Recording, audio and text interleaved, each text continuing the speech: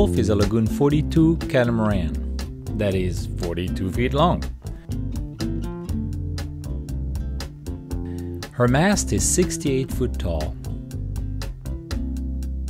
She is 25 feet wide. She has two Yanmar 50 horsepower engines that sit underneath the stairs in the back of each hull. The propellers fold when we are under sail to reduce drag so we can go faster. Welcome aboard!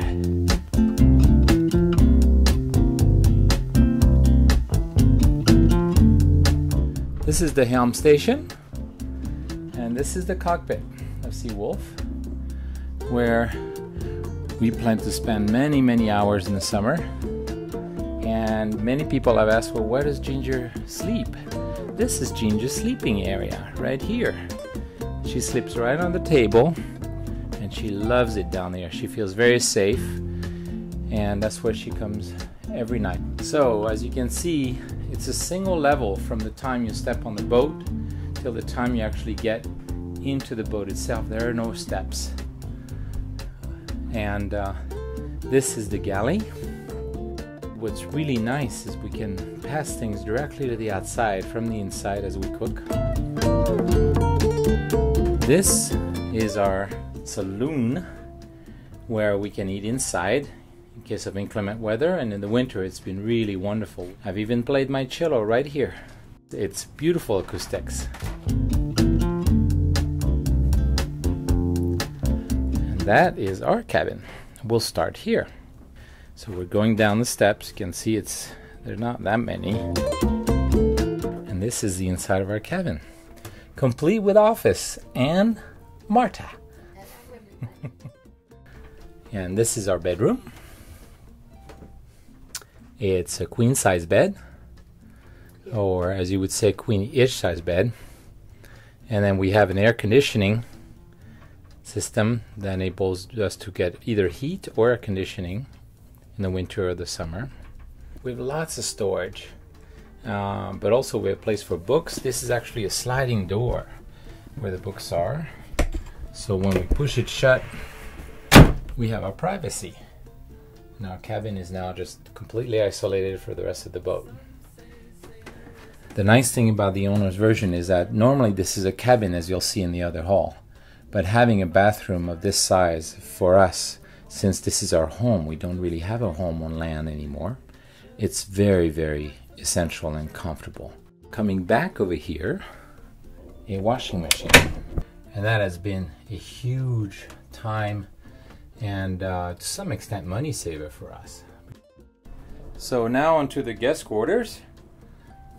So we're going to the left port hall, and as you can see, there are similar steps to go down. And there are two cabins. There's a forward cabin and there's an aft cabin. The aft cabin is basically the exact same size bed as ours. It's a queen size bed. It's very comfortable. I know some of you expressed interest in coming and staying with us, spending some time during our trip. So this is where you would be staying. Same thing, you have a dedicated for your room air conditioning and heater that you control completely yourself. And there's also USB plugs, that little round thing over there on the right. There's a full wardrobe closet. We can hang your things. And storage here behind the door, and storage underneath the bed.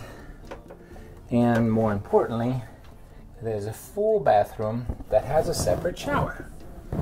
Much like ours, not quite as big as ours, but it's very comfortable. And all the toilets on the boat are electric. So when you look, you can see that you don't have to pump anything. You push a button and it takes care of business. So now let's go into the forward cabin. Here's the other bed. That's the forward cabin. And this one is a little bit different than ours and the one for the aft guests, in so that you can't walk around the bed totally. There's a little bit of walk around here, but you have to crawl into bed. But it sleeps also two people. It's also a queen size bed. It's also very comfortable. And it has its own dedicated bathroom which is a little bit smaller than the other two and has a shower as well, but it's a shower that you use basically with toilet, so you would take out the carpet and you can use it anytime. But the key is that every room has their own dedicated bathroom, which is quite a luxury on a boat. And same thing, it has its own dedicated air conditioning and heater that's controlled by the cabin owners. So now the advantage of this room is for parents or younger kids, because it has access to a special hidden bedroom in the port area. Oh, who do we have here? Marta! How comfortable is it in there? Very comfortable. I've got the window open. So you have your own little windows. You have two of them. I've got my own shelves. Your own shelves. Shelves up here. Yeah, your shelves way back there. How much room there is? Wow, it is a really long bed. Well, it's wide. I could actually, yeah, it's pretty wide. You would have, it's really a single person bed, right? Yeah. Well, And you have, kids could sleep in here. yeah, and then you have a, yeah, I could probably sleep in there, no problem, 6 feet. And there's a light also over here, right? So, like in all the areas. All right, this is great. Well, I'll see you in just a second then. Good night. All right, good night. And the key is that the window can be opened by both by the parents and the kids. So now we're going to walk on the side of the deck, going forward. And these are all the hatches. And this is the very forward hatch. And who is in there? Well, looky here. This is how I get out of the other bedroom. That's so great. So you mean teenagers basically have their complete autonomy? Yeah, they can sneak out at night. They can sneak out outside, watch the stars, or lay on the trampoline. Right here in front, we put out some black cushions that are comfortable.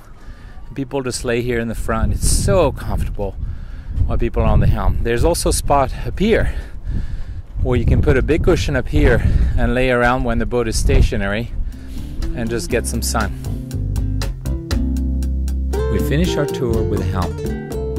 This is where we control the ship when navigating. The central feature, aside from the wheel, is our navigation system.